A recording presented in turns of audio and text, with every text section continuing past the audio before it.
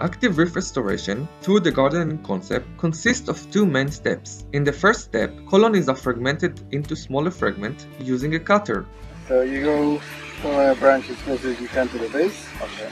You just flip it off. And then we can start fragmenting this into smaller pieces.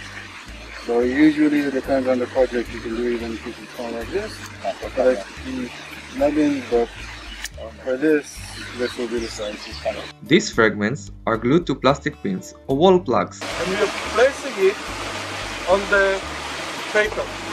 And you see I'm placing it with the place that I'm going to glue to.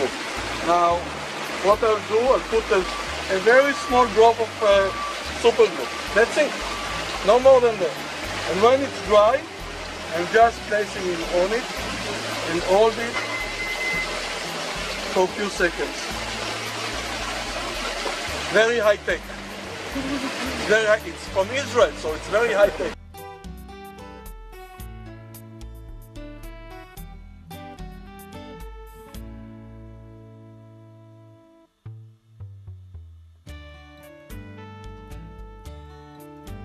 Check the attachment by tapping it gently and place them in fresh seawater. In the case of bigger fragments, it's possible to glue them on a wall plug anchor. Anyone can master it with the right guides.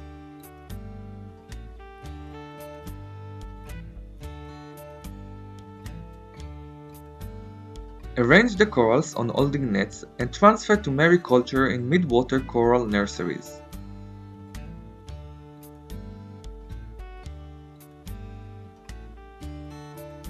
Mid-water floating nurseries move all the time, producing currents for the corals, which enhance the growth.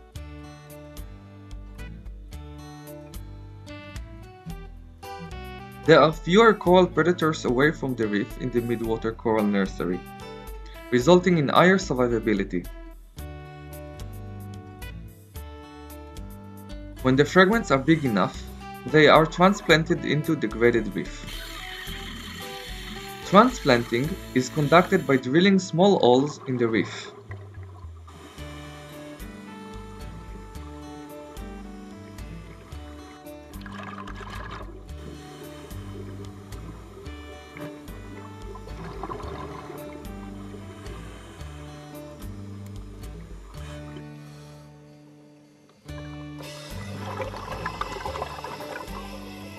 Drilling is conducted by using a pneumatic driller that is attached to a scuba tank.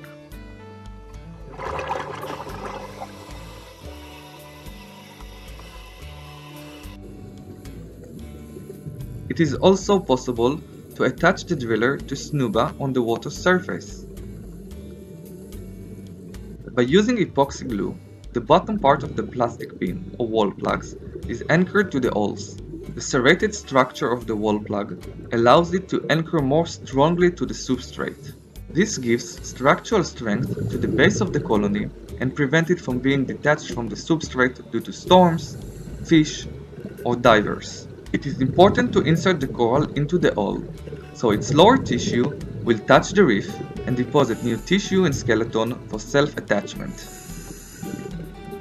The method of drilling and gluing is also suitable for artificial reefs and objects. In case where an artificial reef is planned in advance, holes can be drilled ahead of time, thus skipping the drilling step underwater.